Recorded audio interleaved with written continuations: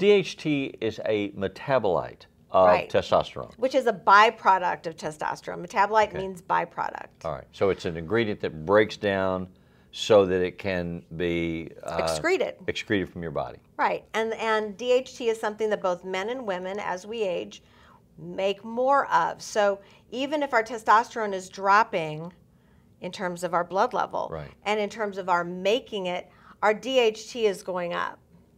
And therefore, we have less sex drive, yet we get facial hair. Yeah. You know, people don't really get that, and it's very complicated, but your testosterone is what gives you your sex drive, not your DHT. And your DHT is what gives you your facial hair.